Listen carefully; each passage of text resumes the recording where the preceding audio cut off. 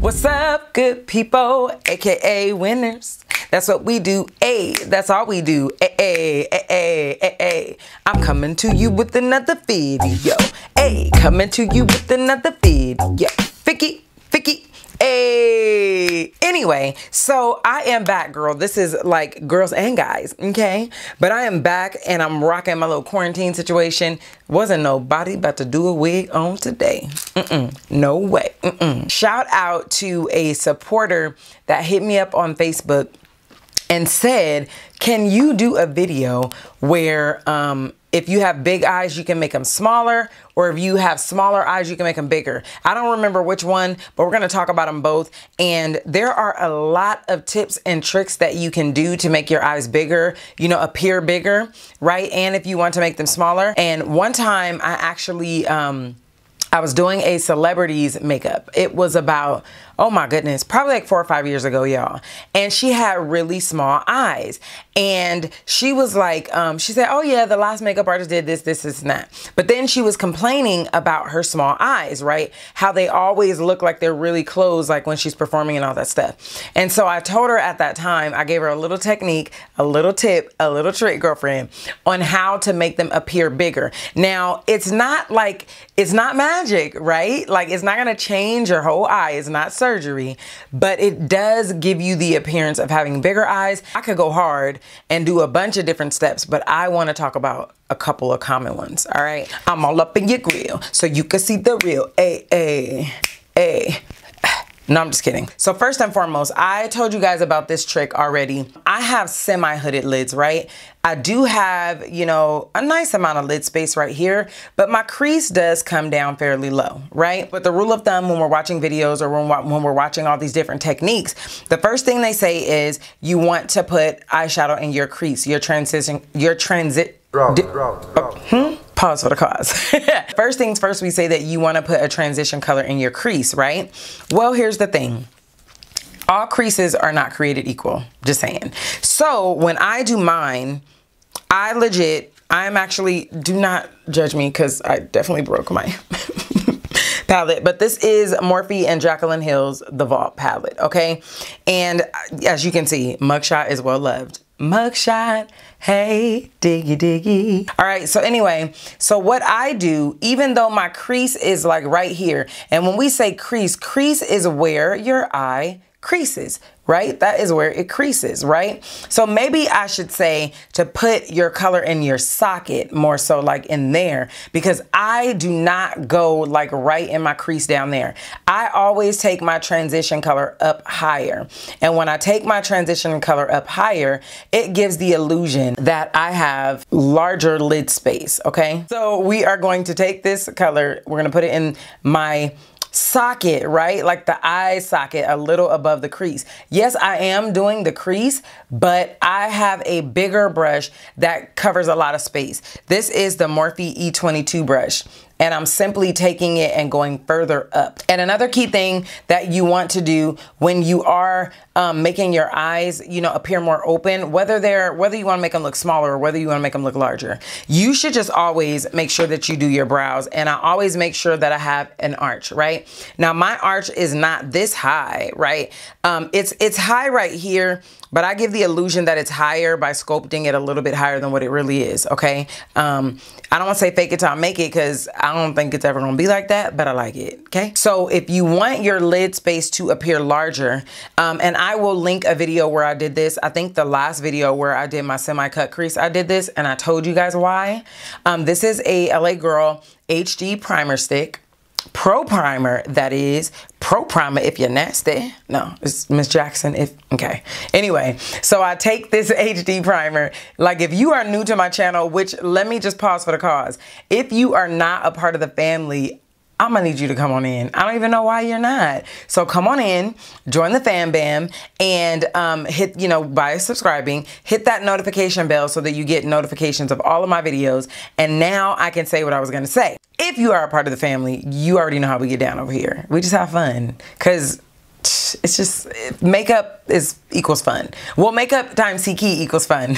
So I take this and I usually, you know how people put their primer or their base on their mobile lid before they apply their eyeshadow. Well, I take it way up there to make it appear like my lid is larger than it is, okay? Because I really would appreciate having more lid space, but I don't. So I just kind of make it happen when I want to. However, if you do that, just know that at some point in the day, you are gonna have some creasing because there's a crease there and you're opening and closing your eyes all day long, even if you're not trying to.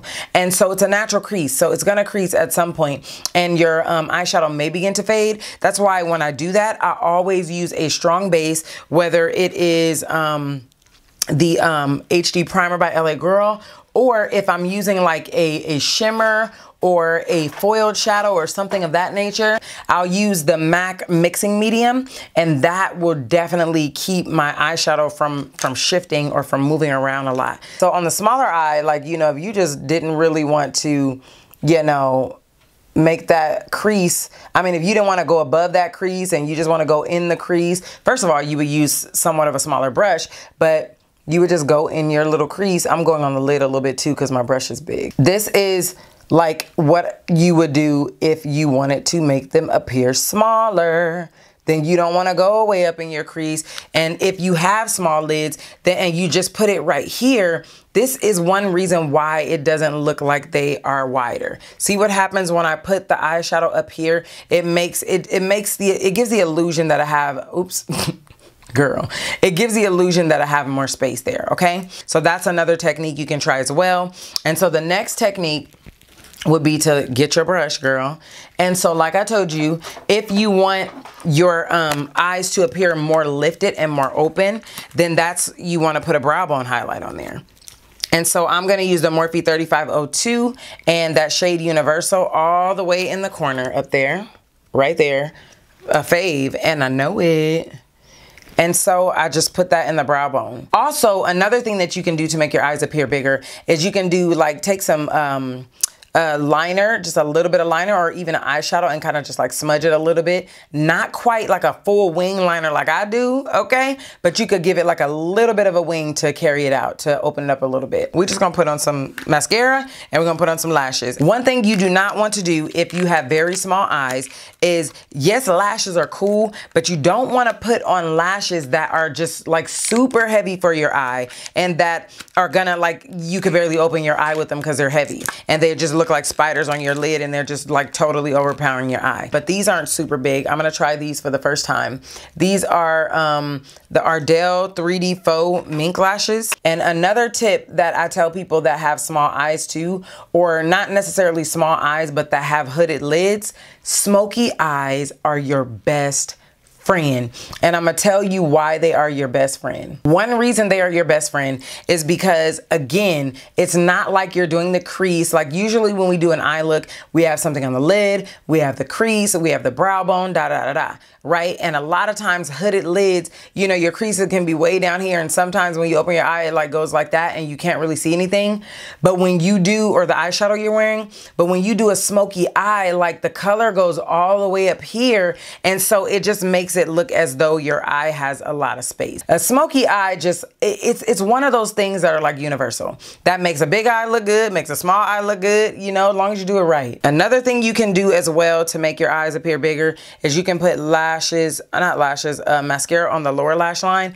But I really need to find like a baby doll mascara that is super tiny.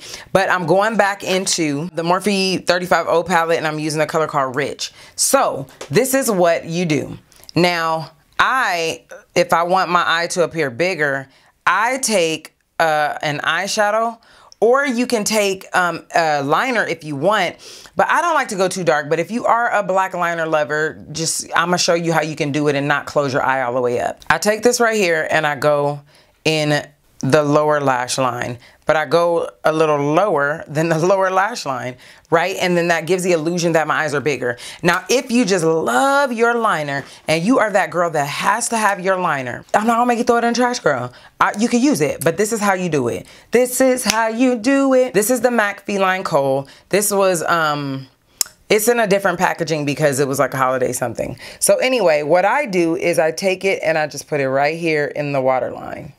So even though I have that deepness, the appearance of like that tight line that everyone loves with that lash, but I mean, not the lash, with the waterline, but I just add a very little bit in the corner because I don't like, even though my eyes aren't really little and they're not really big, if I put liner all underneath the eye, it definitely closes up the eye. Now, that's what I see a lot of people with small eyes do is, you know, I guess this is from like back in the day. First thing we learned when we learned how to put on makeup, right, was to put on some liner and put on some gloss, okay? And the thing is, you know, no one really ever explained to us what happens when we put that liner on. We just know we want to just get fine and put that, or get fine and put that liner on. But let me show you what happens if you have smaller eyes, how it closes it up. Now, you could do this if you have bigger eyes and you want them to appear smaller as well. But this is what happens when you go in the waterline. You see how that just closed my eye up?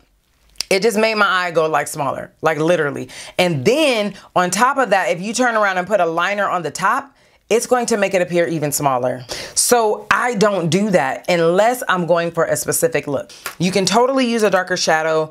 Let's use this one right here from the same palette that I used earlier. You can use a deeper one. You can use one that's almost black if you want to. If you are that person that likes it to be darker, go for it. It's okay. But let me tell you something. Let me caution you, okay? Please, because I see this way too many times.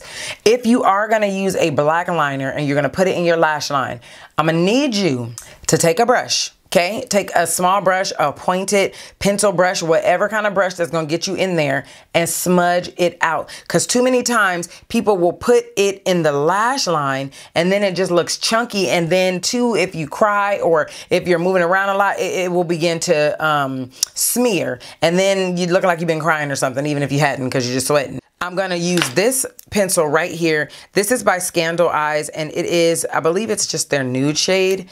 And I'm going to use this in the waterline. And a lot of times, even in TV land, right? For filming purposes, a lot of times even males will use the white or the nude in their waterline because it just makes you seem more awake. It makes your eyes look more open. So a lot of times people will use this, but I'm gonna caution you, especially me being a woman of color, I cannot use stark white in the lash line. It's gonna look like something is terribly wrong. Like maybe I'm sick, or you know what I'm saying? It's just not, it's not all to the good. So you wanna make sure that you're getting a nice nude. So you see how that opened up my eyes? And here's the other thing too.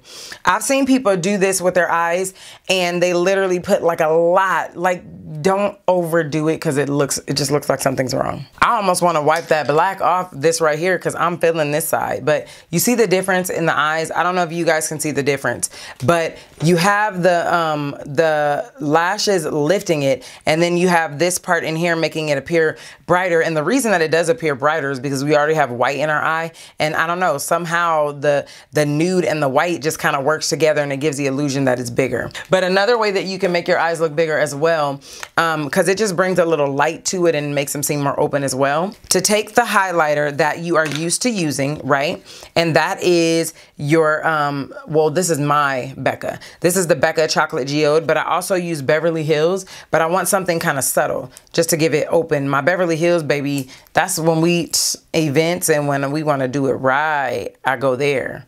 But this is just a subtle, like, let's put a little love in your heart. Actually, I should have went with Beverly Hills. But anyway, that also opens your eyes up too. So what I did, this is the final look, but this is literally not like a beat, okay? Because all I did was put on some corrector. I put on some concealer and a powder. But what I wanted to tell you about the eyes, I wanted to give you a little bit more insight as to what I did, girlfriend. Listen, Linda, what I did was I went in with a Makeup Geek eyeshadow, and the eyeshadow is Americano, I believe it is. I think it is, okay? Anyway, we about hit pan on that too. But I went and I did like a deeper shade. And what I did is what I told you guys about, right? I went in with the primer and I literally went under there and, you know, made it pop just a little bit more, because that other one, wasn't giving me everything that I needed. So I just went in with this, like I told y'all. I love you guys. Thank you so much for watching. If you want to see other techniques, give me some ideas, because that was a great idea to talk about. You guys have an awesome, blessed day, and I will see you sooner than you think. Bye. Running man in your chair. Confidence is key. You know what I mean. A woman feels good when she's looking pretty.